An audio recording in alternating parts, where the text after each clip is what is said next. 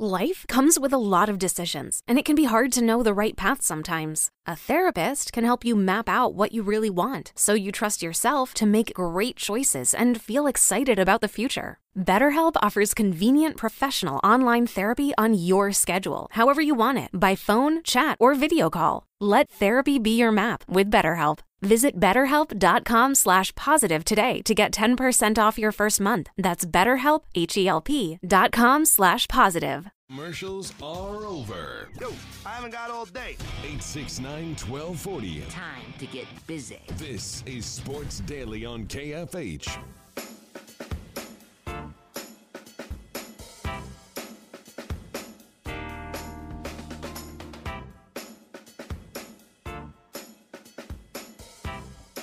All right, welcome back, everybody. Sports Daily. All right. Chiefs. Kelce's throwing blows out there. It's hot. Kelce says after he threw, it was with his left, at Jack Cochran, a backup linebacker who was trying to just, rip one away. He was shoving around a little bit a day earlier. Kelce says, got to be a better teammate, got to be a better leader, plain and simple. I don't care, Tommy. I mean, training camp, shoving, pushing, fighting. I get it. You're like in the Chiefs situation. It's hot. You're in a dorm room. Like, it's going to be miserable out there. I would hate this time of year if I was an NFL, especially an NFL veteran, right? Because you're like, God, I don't need to be here, and this sucks. And like, I'm living this like Hollywood lifestyle, and I'm a Hall of Fame player, and I got to come out here and sweat it out. And here's this scrub trying to like strip one away and impress the coaches. Like, get off me, dude. Like, I get it, but he owned it as he should, and it's just that time of year, I think. And Andy Reid says don't do it, you get hurt and everything else, but he gets it. I mean, this is no big deal. Yeah, I don't have an issue with it at all. It's going to get chippy in training camp. I feel like you're getting these guys into the mindset of basically warfare, right? Like, that's what it comes down to when you get into the regular season. And, it's hot out there. I'm sure that guys like Travis Kelce, who have been around as long as he has, are like, man, I got to keep doing this every single July, August, like it's hot. And then I've got these guys that are backups that are, trying to punch the ball out, and they're getting chippy with me, and then I'm trying to fight back. It is what it is. I did think that Kelce owned it pretty well, when it was all said and done. Really, I think the biggest thing, and there have been a couple of situations like this throughout training camp, it's gotten chippy with Patrick Mahomes, or he's been in the middle as trying to break up some things. And I'm just like, man, like, don't get him hurt. Like, I understand chippiness. I understand competitiveness, all of that. Let's just avoid any other injuries as we get closer to the season.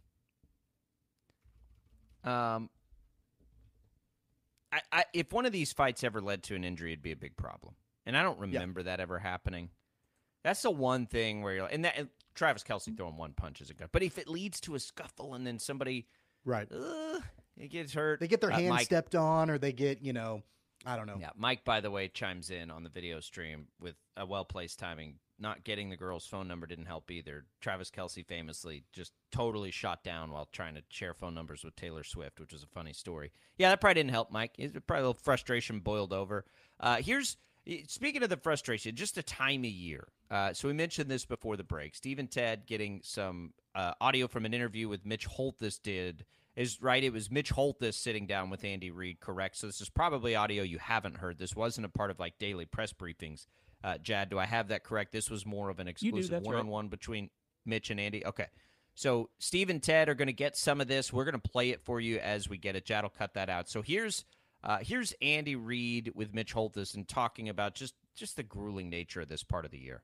There's a physical part of it. There's a mental part, getting through camp, knowing the plays. When you're tired, you've got 10 installs basically, and you've got to, you have to master those. That's both sides of the ball. So you got to stay sharp when you're tired, physically beat up.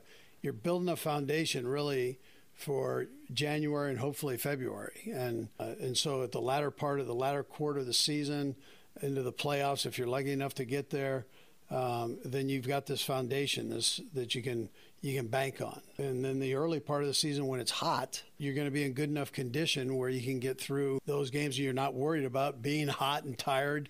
You're going to be able to work through it and play your best game and give you an opportunity to do what you do best at playing. I love, Tommy, that Andy Reid still has that old school nature in him. Because, by the way, I believe it. I think it's true. I think that, this time of year, it was always interesting when you'd have everybody going to pretty much like the most beautiful weather they could for training camp. And I suppose I get that from a fan's perspective and making a spectacle. But the reality is, like, for the team, it is kind of better to acclimate to the elements as quickly as you can. Like, it's hot in the NFL season for really the first 6 to 8 games of the year for a lot of these, teams.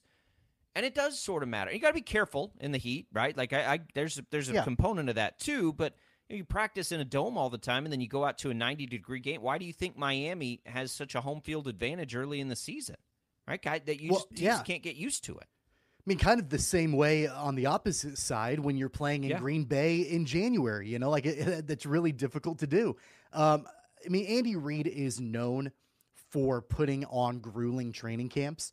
That's just kind of what he's known for. And I like the thought of that. I like the conditioning part of that. I mentioned it, I think it was last week when we were talking about training camp. And I said, I feel like there are always going to be a handful of guys that show up to training camp not ready to go for the season.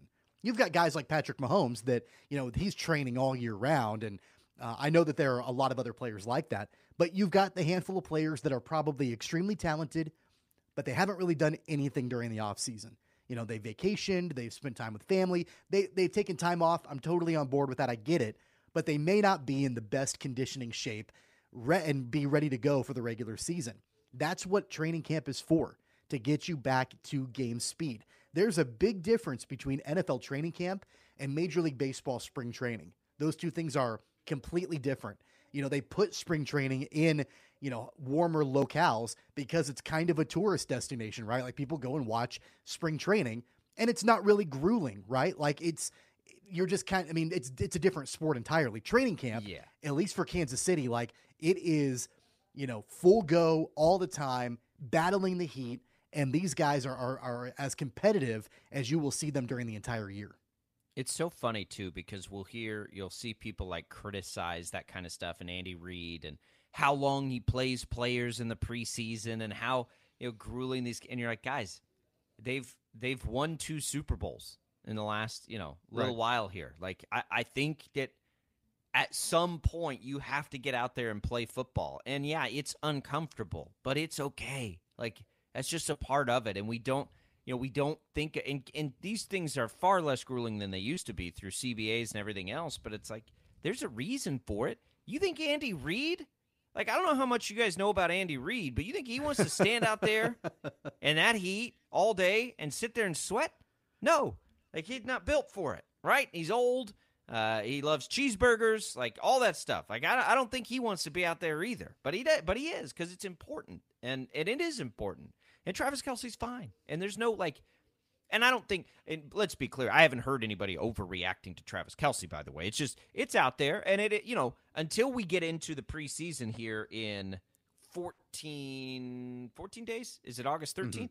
Mm-hmm.